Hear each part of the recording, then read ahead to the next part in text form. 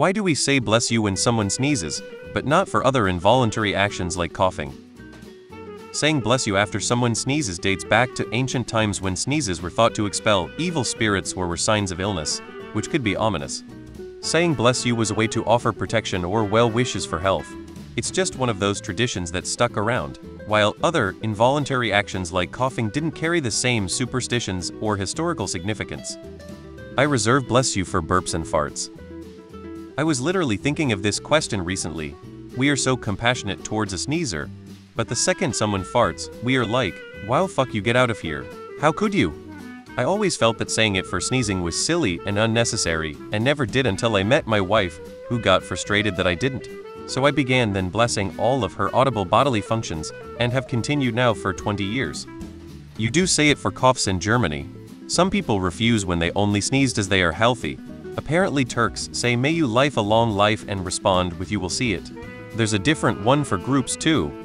I believe it was coined during the plague, when a sneeze could likely be indicative of your impending death, in which case they would bless you. Sneezing was a symptom of having the plague in olden days.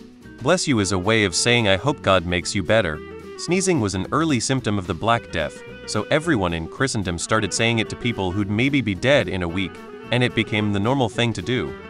If you want to make a person feel better after they sneeze, you shouldn't say God bless you.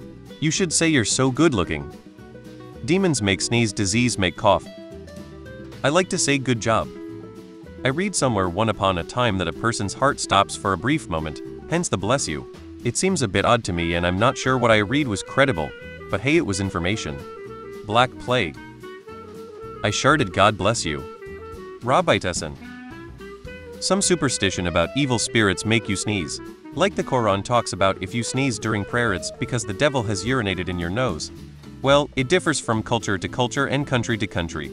In Austria for Americans, Sound of Music country, not Australia, we either say Gesundheit, which translates to health and means good health.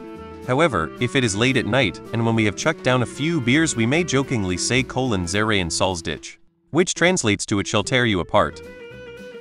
I say bless you for coughs, burps, farts and hiccups,